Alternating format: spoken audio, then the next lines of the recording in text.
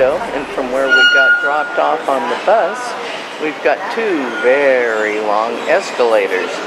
Sure beats climbing stairs.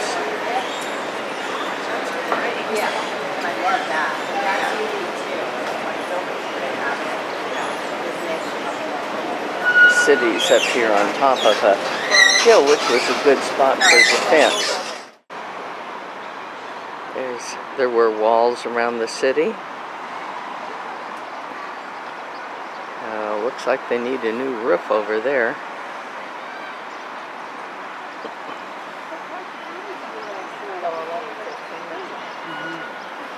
And this river is the same river we saw in Lisbon. There it is. And here's a water wheel. We're in the main square of Toledo, or Toledo as they say it. Another group of school kids, always. Over there we have the Golden Arches. There's a store that has ham. Look at those ham sandwiches. And this is called a hornazo. It's typical of Salamanca. There's some sausages, and look at the hams.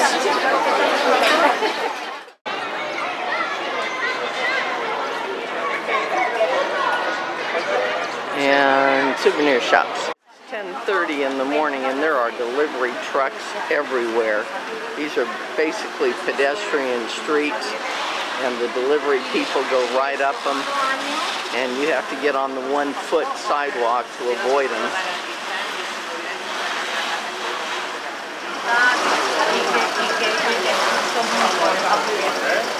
Now they're going to squeeze past that truck by a couple of inches and on up the street.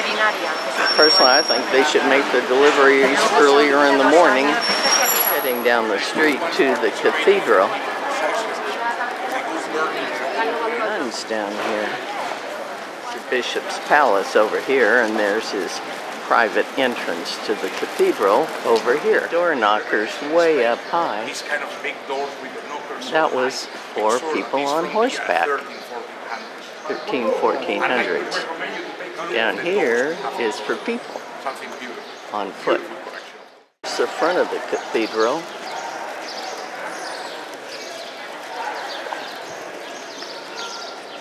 I think this was built in 1612. Greco's son built the town hall here, and over here is the entrance to the bishop's palace. Here's the courthouse, Palazzo de Justice. That's a Moorish window style. This is a huge cathedral. And look at this beautiful pipe organ.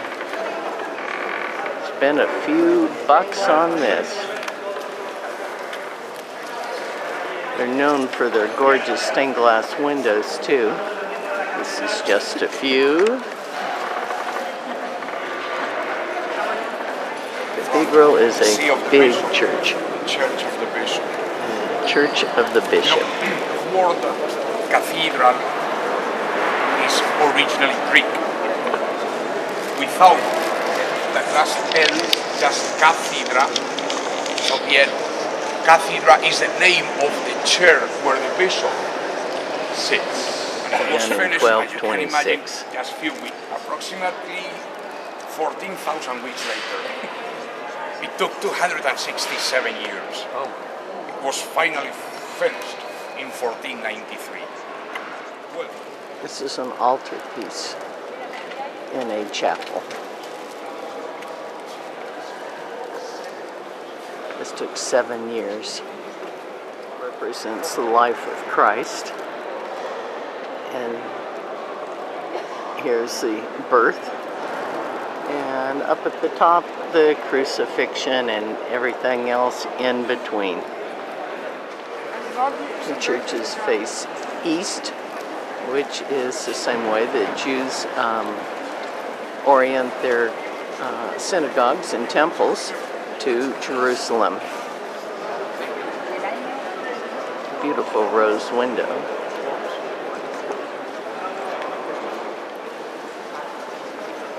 This is a gift of King Carlos I. Organ still works. It was built in Germany. It's a choir, and there's 2 more organs in there. Pulpit here. And they probably use it because it's got a microphone.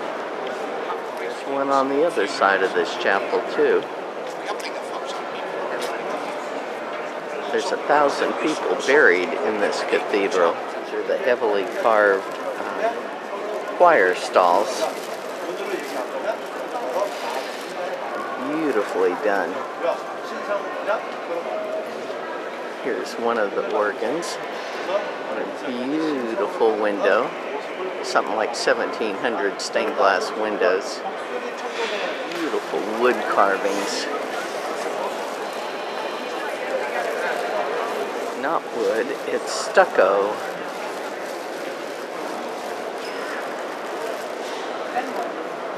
Into the sacristy that was renovated just last year.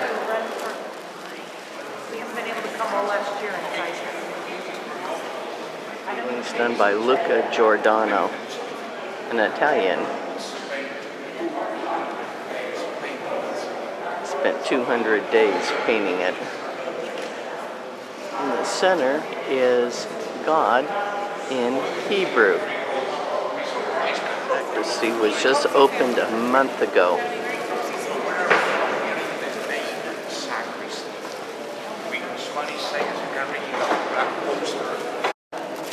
The sacristy is where the priests put on their garb. Now this is a dressing room, robing room. Made in the 1600s. There's 4 of them representing the 4 continents that were known at the end of the 1600s. It represents America. 18 El Greco paintings in this room.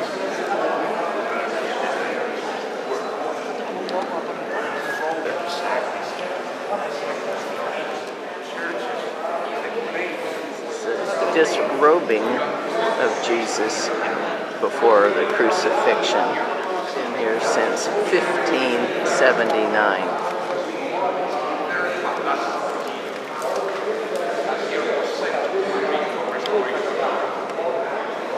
In this painting, we have a Spanish conquistador about 1,500 years after the crucifixion. It's a piece of paper. And there was no paper in Palestine at that time, so that's how he signed it, and you had to be visible.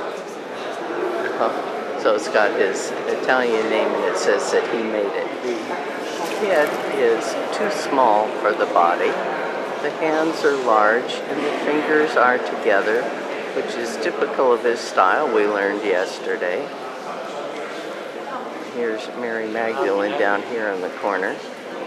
And notice the hand on this person has also got the fingers together. And El Greco did this too. Look at the size of that hand. Way out of proportion. The one where we are right now is the exactly the one of the Archbishop. Oh, remember I told you cathedral, the chair of the bishop? Here you are, a cathedral. Doesn't look so comfortable, but it's a cathedral actually. Well, we already mentioned, we were talking about Greco. Greco, before coming to Spain, went to Venice, northeastern Italy, where he got different teachers. One of these great teachers that Greco had was Titian, the best painter of the red color in history. Anyway, so no, and it's a paint, it's not a photograph. Oh, by the way, what happens to the velvet when it's touched and touched several times? Get shiny. Get shiny. So look at the armchair, or look at the bottom part of the chair as well. Don't you see how it shines? It's the real effect.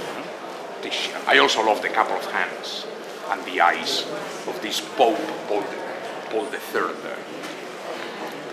All right. The Raphael.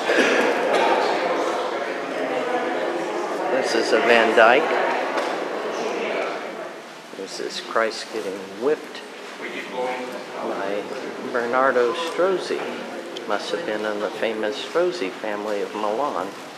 And this large painting is by Titian.